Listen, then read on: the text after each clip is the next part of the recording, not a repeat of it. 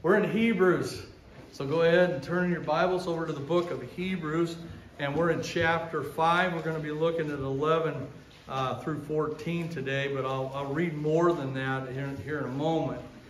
A U.S. Army officer was telling of the contrast in his pupils during two different eras of teaching at the artillery training school at Fort Sill, Oklahoma.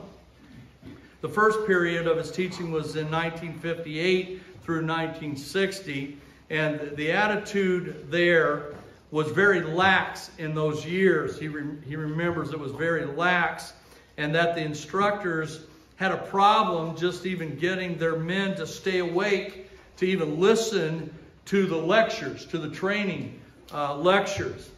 But then time passed, and during the years of 1965 to 67, two more years that he was teaching, classes changed.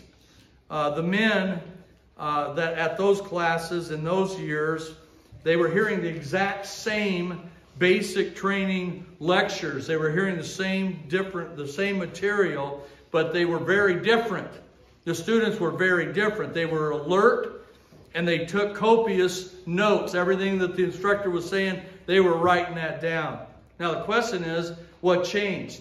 Now if you're familiar with those years that I stated, the reason these men were the way they were in that second era in which the instructor had taught was because they were attentive and took copious notes, because they knew that in less than 6 weeks, they were going to be in Vietnam facing the enemy. They knew it. They knew that's where they were going to be. They were going to be facing right in their faces the threat of the Vietnamese army.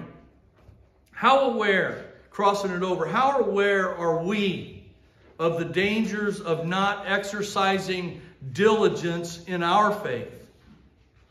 Of not progressing, not training, not growing? I believe if we were truly and fully aware, we, like these soldiers of those classes in 65 through 67, we would really and sincerely strive to advance in our faith. We would seek to be growing, knowing that the dangers are real.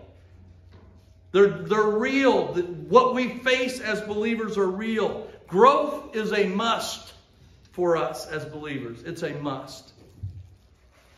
As our third warning in Hebrews makes very, very clear for us this morning, we will see that. Let me read these verses, verse 11 through 6:12. 5:11 through 6:12. This is the warning, the next warning. Concerning him we have much to say, and it's hard to explain, since you have become dull of hearing. For though by this time you ought to be teachers, you have need again for someone to teach you the elementary principles of the oracles of God, and have come to need milk and not solid food.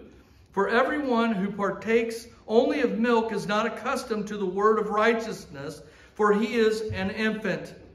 But solid food is for the mature, who because of practice have their senses trained to discern good and evil. Therefore, leaving the elementary teaching about the Christ, let us press on to maturity, not laying again a foundation of repentance from dead works and of faith toward God, of instruction about washings and laying on of hands and the resurrection of the dead and eternal judgment. And this we will do if God permits. For in the case of those who have once been enlightened and have tasted the heavenly gift and have been made partakers of the Holy Spirit and have tasted the good word of God and the powers of the age to come, and then have fallen away, it is impossible to renew them again to repentance, since they again crucified to themselves the Son of God and put him to open shame. For ground that drinks the rain, which often falls on it and brings forth vegetation useful to those for whose sake it is also tilled, receives a blessing from God. But it yields thorns and thistles. But if it yields thorns and thistles, it is worthless and close to being cursed, and it ends up being burned. But beloved, we are convinced of better things concerning you, and the things that accompany salvation, though we are speaking in this way. For God is not unjust so as to forget your work and the love which you have shown toward his name, in having ministered and in still ministering to the saints. And we desire that each one of you show the same diligence so as to realize the full assurance of hope until the end, so that you will not be sluggish, but imitators of those who through faith and patience inherit the promises. That is a powerful, powerful warning. And it should already, just the reading of that, what we've already covered ought to start be ringing in the reading. You should be being able to see 1 + 1 = 2. We've covered these things, and you can see why the warning. But what we learn here in this third warning, by way of proposition, your outline, is this. It is imperative. It's imperative that we as believers progress in the faith if we are to avoid the dangers of apostasy and its consequences. You want to know how to finish well? Live well. Live for the Lord. Study his word. Grow. Keep going. Serve him. Live for the Lord, and you're going to finish well. You're going to go right into that kingdom experience, and you're going to embrace it in absolute fullness as the metachoy of Jesus Christ. You have nothing to worry about. It's available to every one of us. Every one of us. We're saved. But we have to do the work. It's not getting saved, working to get saved. It's working to embrace the fullness of it. The reward of it. The glorification, if you will, of Christ, and our glorification with him by how we're living now. Simply put, another way, to avoid apostasy and its consequences, we or you must grow. We have to grow. We need to be growing. Now, this is the proposition of the third warning of the book of Hebrews. And what I mean by that, it is verses 5:11 through 6, and what we've read here. So it takes in all of the portion. Actually, it goes all the way to 20, but we didn't read that. But that's the proposition. It's not going to change week to week. But what we're going to look at, when you break it down, the warning can be broken down into 4 parts. The first one is the problem of immaturity. Problem of immaturity for chapter 5:11 through 14. The second part is the answer to the problem. This is chapter 6, 1 through 2. The third part is the consequences of falling away. 6, 3 through 8. And then the fourth part of the warning is encouragement to diligence, to be diligent. Verses 9 through 20 of chapter 6. Today we're going to deal with the very first part. It's the problem of immaturity. The problem of immaturity, and this is verses 11 through 14 of chapter 5. Now the author in our text for this morning, he sets forth two contrasting cases.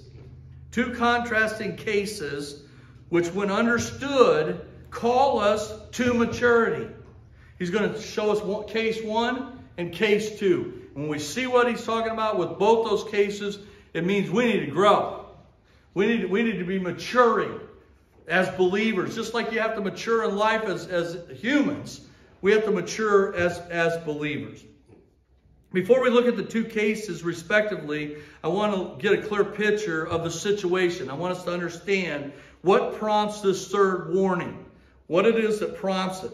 If you look at verse 11, he says this, concerning him we have much to say. And it's hard to explain since you have become dull of hearing. Since you have become dull of hearing. Here's the contextual situation, the historical situation, what was going on.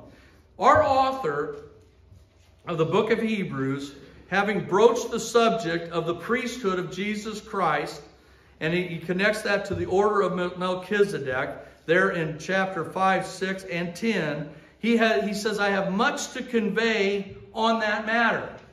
on that subject. I have a lot to say on that matter as the one who prefigures Christ. Melchizedek, the high priestly role of Christ. He has a lot to teach on that. Yet, what we find, he is stopped. He's stopped, and that's what we see concerning him. We have much to say, but it's hard to explain because you have become dull of hearing. So he stops because he senses or has an awareness regarding the spiritual condition of the readers. There's a problem. So though he has much to say, it's hard to explain because they've become dull of hearing. They're not able to process this right now. They're not going to get this. Because of their condition, there was a slowness of hearing. The author pauses because of that in his exposition on the most important material about Jesus Christ. He'll pick up on that after this warning. He'll pick up on it again in chapters 7 through 10. He'll go back to that. But right now, he said, I got to tell you something. He's teaching about this, and he says, you know, I got a lot to say about this. But I got to say this first. We've got a problem here with where you're at. With your ability to hear this. Where they're at. So the issue to this severe warning is they have a need to progress in the faith, but they're dull in hearing. The subject material, he says, is hard to explain. Or he says that. He says the subject material is hard to explain, but get this, not because of some defect in the writer, in what he's writing, he's not saying that, or in the difficulty even of the subject. It's hard to explain because of the slowness of the learners. They become dull of hearing. They only want to hear what they want to hear. I'm going to tell you, if you've ever been a teacher and you've taught a class like that, where your students are dull of hearing, it is brutal on the teacher. You want to go home and you're just like, Lord, I don't care if I ever teach again. They're not ready. They're not hearing it. They don't want to hear it. And this is where he's at. We got a problem here. You become dull of hearing. Now, I'm not saying you're there, because you're here and you're listening. And I think many of you here understand the importance of the book of Hebrews, and you want to get this. And I think every one of you should want to get it, because it's critical to your walk. It really is. I believe it is. And he says something else. He says, they have become. Gaganate is the word. It's a present active indicative of genomai, and genomai means to become. But what we learn here is the implication of this is that their sluggishness was not the case originally. They weren't always sluggish. They weren't always dull of hearing. And they had become this way. Now I want to say, the reason I bring that up is because I want you to understand something. The fact that they had become that way clearly speaks to the need for the warning. We need to be warned that we can get there. You can become dull of hearing. You can become sluggish in your hearing of the Word of God. And I think, sadly, much of the church has become that. We're falling into the ranks of what Paul said to Timothy, where they will accumulate teachers unto themselves who will what? Tickle their ears. They want to hear what they want to hear and nothing else. These people had become dull of hearing. The question we need to ask ourselves, and I asked myself this as I was going through it over the notes, how attentive am I to the instruction of the Word of God? Or have I become dull of hearing?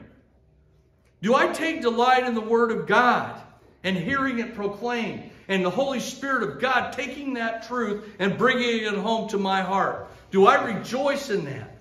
Or does the Word of God just bounce off of me or roll off of me, I should say, like water on a duck's back? How many of you go home, and I'm not wanting you to beat you up, but I am a little bit. And I beat myself up though. How many of us go home and even give a second consideration, or I'm talking just meditate upon what you learned here on that Sunday morning? And are like, Lord, am I there? Is that who I am? Is this where I need to be? Do I need to make this change? Do I bat this stuff around? Or am I dull of hearing? We don't want to be in that case, and you're going to see that. But anyhow, let's look first at this contrasting case number 1, which serves as a call to maturity of faith. Case number 1, the babe on a diet of milk. Case number 1, the babe on a diet of milk. Look at verses 12 through 13. So that you will not be... Wait a second. Yes. Sorry, 5. For though you by this time, I jumped to 6. For though by this time you ought to be teachers, you have need again for someone to teach you the elementary principles of the oracles of God, and have come to need milk and not solid food. For everyone who partakes only of milk is not accustomed to the word of righteousness, for he is an infant. But solid food is for the mature. So he tells us the first case that we're looking at here is a babe on a diet of milk. What's happening here is this. This author literally is trying to shake up these readers. I mean, this is a scathing, when you look at what he says here, this is a scathing rebuke. Because basically what he's saying to them is, you're a bunch of babies. You're a bunch of babies.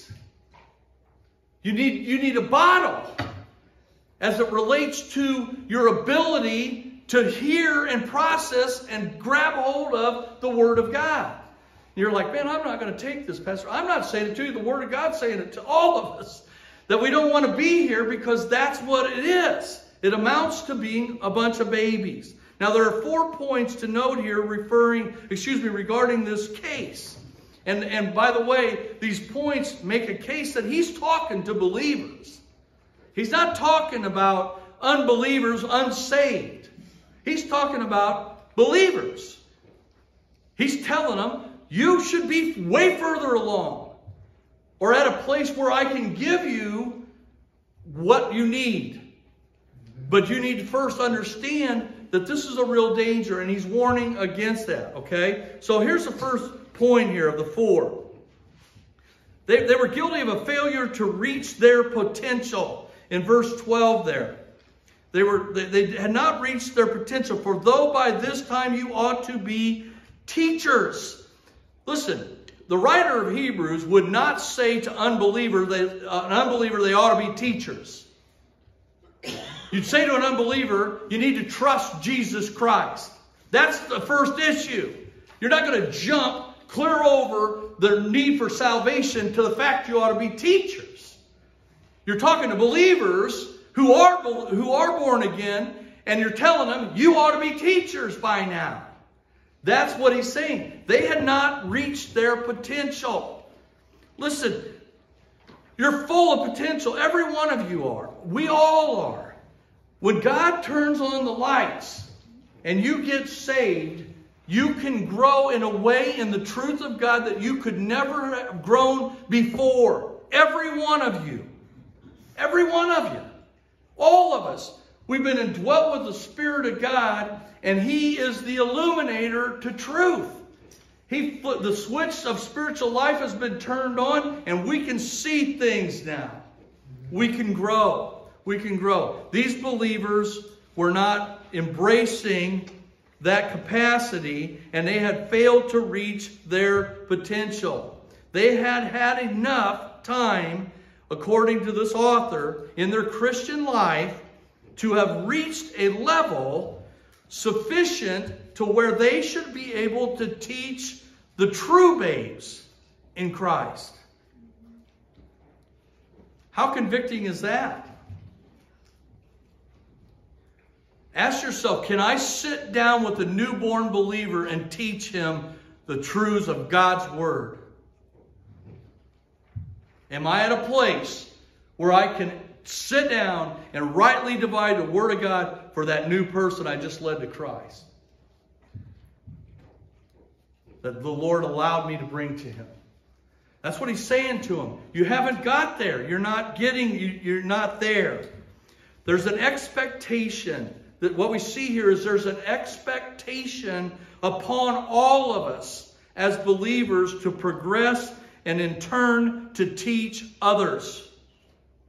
It should be our heart to master the truths that we believe in such a way we can not only say this is what I believe, but this is why I believe it.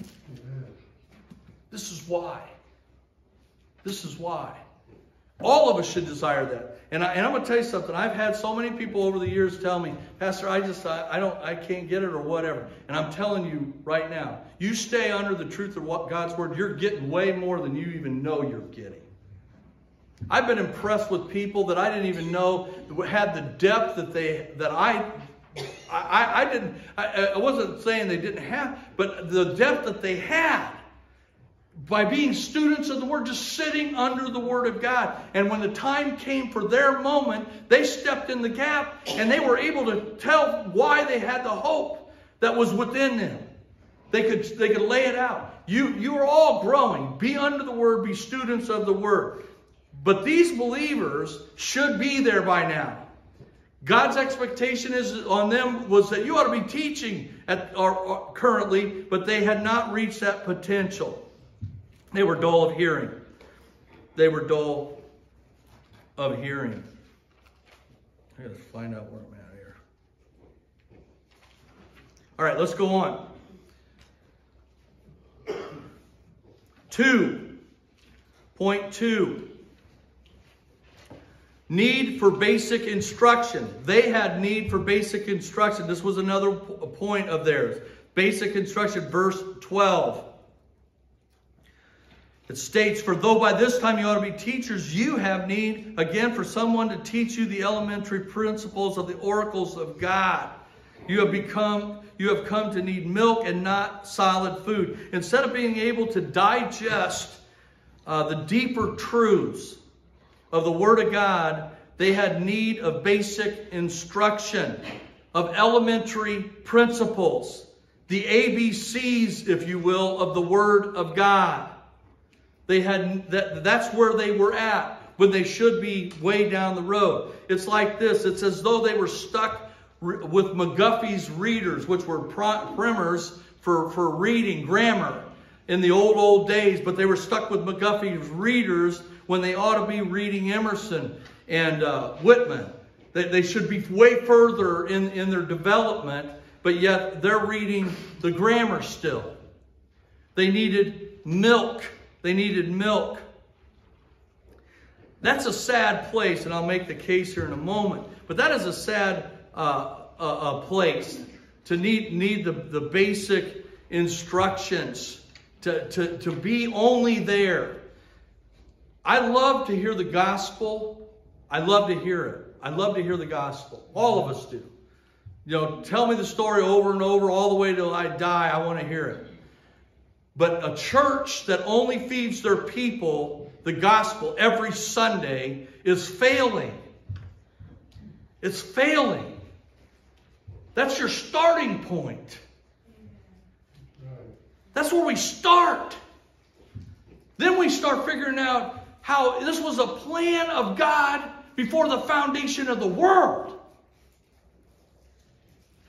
And we start looking into those deeper truths that undergird the simple gospel.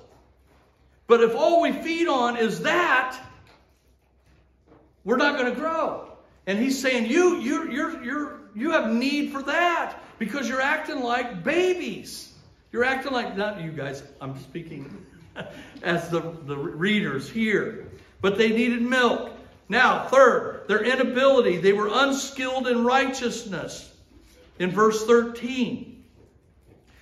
For everyone who partakes only of milk is not accustomed to the word of righteousness, for he is an infant. He's an infant. They're unskilled. They have an inability. Due to their lack of growth and inadequate diet of milk, they were unskilled in the word, in the word of righteousness, in righteousness. Listen, if you aren't challenging yourselves with the deep truths of God's word, you will find, and I know this, you're going to find that you're going to be deficient at various points of your Christian experience. That subjects are going to come up, and if all you're doing is just the basics, the ABCs, and that's all you do, let me tell you something. You're going to be faced with questions, the deep things, and you're going to find, I'm not able, I can't do it. I can't do it. And it's because we're feeding on the milk. You can't stay there. We can't be there. And these believers, that's where they were at in their spiritual development. They should have been farther along. But because they were where they were at, they were unskilled in righteousness. They weren't able to meet the moment. Where they should be and the expectations that are upon them. Fourth, they are babies. Or they are babes. They're babes. And that's not a compliment. Hey, babe. No, it's not a compliment. It's the bad thing. I'm going to really date myself because I don't know how far back this goes because it was an old cartoon back in the day. But some of you might remember Baby Huey. Baby Huey was a big, giant kid. Grown man. But went around in diapers sucking on a bottle. Hey, Pop. Hey, Pop. He was a grown man. I mean, he was a giant kid, and yet he's going around in diapers and sucking on a bottle. Now that's funny in the cartoon, but it's tragic when it comes to the Christian experience. And it's a very dangerous state. Ask yourselves this: when the Lord comes back, do you want to be a believer in diapers and sucking on a bottle of milk? No. Or do we want to be soldiers with our full armor on, eating a steak? Eating the meat of God's word. Suited up for battle. Coming in from the battle to get nourishment so I can keep on going. So I can stay in the fight. How do you want it to be? Well, I'm going to tell you how God wants it to be. He wants it to be the latter for every one of us. He wants us feeding on the deep stuff. We cannot grow dull of hearing. Do not let yourself get there. Pray in your own personal reading of the word. Lord, make your truth live for me. Real. Turn the lights on. Speak to my heart. Grow me through this. I'm not here just to mumble words and say I did my devotion and it had no impact upon me whatsoever. When you do the devotion, ask God to rip your heart out if He needs to. Lord, help me to grow in this. I'm here to learn at your feet and by your Spirit. Don't let yourself become dull of hearing. That's where they were. Case number 2 that calls us to maturity. This is verse 14. But solid food is for the mature who, because of practice, have their senses trained to discern good and evil. Case 2, the mature on a diet of solid food. The mature on a diet of solid food. In contrast, these believers, the mature, are those who are mature as opposed to babies. These are the ones that aren't seen of by the Lord as in diapers sucking on a bottle. These are the ones who are teaching. Not that you have to be a teacher, but what I'm saying is it's not an expectation that they fail to meet, but they're there. They're able to teach. They're able to teach. Mature as opposed to babes, they have grown properly. Second, they're experienced, we see here. It says they are practiced. They are practiced. They are skilled as opposed to unskilled. Skilled as opposed to unskilled. I'm sure you've been with believers at some point in your life where you've gotten a situation where a discussion turned a corner and you felt totally inadequate to engage in the moment. Maybe you've never got there, but most of us have. But praise God, you had a brother there or a sister there who was skilled, who was trained in the Scriptures, who was not baffled by the direction the conversation went, but was ready, trained, skilled, equipped to turn it, move it, bring it around, explain it, and share Jesus Christ with the person. That's cool. That doesn't just happen. It doesn't just happen. How many of you can quote the 4 spiritual laws and the verses that back them up? How many of you can quote the bad news, good news, and explain that? That's elementary. You realize that? That's sharing the gospel. That's the elementary teachings of the Word of God. How many of us feel that I could sit down, you could drop me right now, just drop me out of the sky, and I land right face to face with a person who's lost. And they say, what do I have to do to be saved?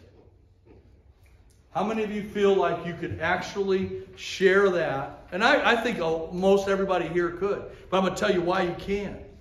Because you're skilled. You've practiced. You're here. You're in a Bible church. I could give you guys a theology test. I guarantee you. You would say, I'd flunk it, Pastor. I'm going to tell you. I would be willing to. I'm not going to bet. I'm not going to bet. But I'd be willing to venture that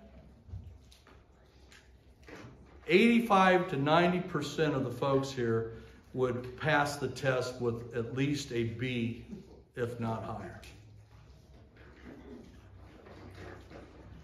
Because you've been sitting under the Word of God. You may not think so, but you've been sitting. You're trained more than you realize. I know when I start up and you're sitting there racking your brain and you're like, oh, he's asking me the 4 spiritual laws. Oh, what is he talking about? Bad news, good news. What? Those are just methods to evangelize, to share the gospel.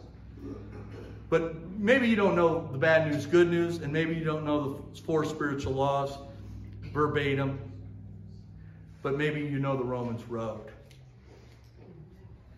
For all have sinned and fallen short of the glory of God. The wages of sin is death, but the free gift of God is eternal life through our Lord Jesus Christ. But God demonstrated His own love towards us in that while we were yet sinners, Christ died for you. And if you confess with your mouth and believe in your heart, you'll be saved. You can give them those scriptures. Most everyone here, I know you felt, I know I can see it on your faces like deer in the headlight. Oh, don't put me on the spot. Well, I'm not calling anybody and have you do it. But what I'm telling you is trained. The mature are skilled in righteousness. This is boot camp for going out there. Look at what it says above the door. You are now entering your mission field. You're in here to train, to get skilled, so that when you go out there and you're out there and your child, your grandchild, your friend, your coworker brings up or circumstances in the world, Ukraine, Russia going off the deep end and invading a country unprovoked and killing people right and left. We don't know what's going to happen next. And questions come up. Well, what do you do with that? When a lost person brings that, where are you going? I'm going to say, you know what? This freaks me out too on a certain level. But you know, I believe in God. And that my God is a sovereign God. And I share that no matter what happens in this world, that God is still on the throne. Amen. And you can know Him. Amen. You can know that God. And you can face whatever circumstances this world dishes out. if you're in a right relationship with the Lord Jesus Christ. Amen. Skilled, trained. I mean, I'm not saying that's me, but I'm saying that's us. It's just, you're there. That's where we want to be. And the mature are practiced and they're skilled as opposed to unskilled. Third, they're disciplined. They're disciplined. Trained to discern good and evil. Trained as opposed to needing basic instruction. The more you're in the Word of God, the more things are clear. I pray for our young people all the time that God would touch their hearts by His Word and let them see that that book is true from cover to cover. Amen. And if they're honest with themselves, I don't care. If they're honest with themselves, they will know that. They know that. It's true. It's true. You show me falsehood. You're not going to be able to do that. You can't. Because it's the truth. It's truth. It's true. Are there lies in the book? Yeah, the lies of Satan. I mean, we can play those games all day long. But the reality is this is truth. And the mature people see that. You see things that the lost person or the weak, or and I don't say weak, but the immature do not see. The more you feed on the Word, the more clear your vision. Amen. In life, in the Word, in your experience. You just have a clarity that and I'll tell you this, that's envied by many. We look at people who are mature in the Word of God, and if you're a believer, you esteem that. Don't you? I mean, I look at people, I know people, and I look at them, and when I see their depth of knowledge in the Word of God, man, I esteem that. Their experience are disciplined. They're disciplined in the Word of God. And that's what the mature are. They're trained to discern good and evil. Fourth, mature and on solid food as opposed to babes on milk. Mature people are eating what mature people should be eating. Could you imagine if we were going around and pulling out? Now, I've known people that do this, but I never did it. But let's say I'm on a construction site and I've been working as best as I could all morning, and it's lunchtime, and I pop my lunchbox open and I pull out a bottle of milk and a jar of Gerber's baby food, and I start, this is what I eat. That's not what mature people do. Your tastes change. You've already processed the ABCs of the gospel. Do I rejoice in those? I'll rejoice in those for eternity. We'll rejoice in the grace of God for all eternity. But while we're here, don't you want to know who your God is, how He's omniscient and omnipotent and immutable, and his veracity, His holiness, He's infinite in all that He is, and how that plays on life, how to walk in a manner worthy in the New Testament understanding of things. All of these deeper things where you've got to move off of this because you've already embraced that. It's not that one. I'll sing those songs until I die, and I hope we sing them in heaven about the gospel, the beauty of the gospel. But the reality is we have to move on. We have to be moving forward. God's desire is that we mature and we get on solid food. There is no backward or standing still in the Christian faith. To do so is to regress and is a real danger with severe consequences. Australia has some really weird animals. I've shared this in the past. I mean, there's some weird animals in Australia. Koala bear is one of them. The platypus is another one. The emu is a real strange bird. And then even the kangaroo is an odd duck. They're odd animals. But two in particular I just want to mention for their peculiarity. The emu, because he only has 3 toes, and the kangaroo, because he's got a big old tail, neither one of them can go in reverse. Neither one of them can go backwards, ever. I would pray that that would be our reality. We could go backwards, physically. But I pray that our reality would be in the Lord, we'd never take a backward step. That we just want to move forward, continually growing until he takes us home. That should be our goal. Listen, it's imperative that we as believers progress in the faith if we are to avoid the dangers of apostasy and its consequences. Let's pray together. Our Heavenly Father, we thank you for our time in your word this morning.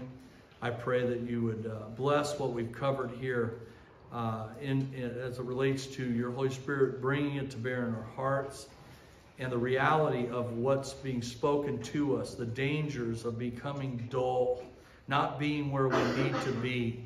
We have to be moving forward. Help us to progress in our faith, Lord, in such a way that we are truly disciplined in righteousness and in your truth, Lord. Bless each one for being out this morning, Lord, and I just pray you bless this week out ahead of us, and help us to count for you and to speak the truth to the lost and dying around us. And we ask it in Jesus' name. Amen.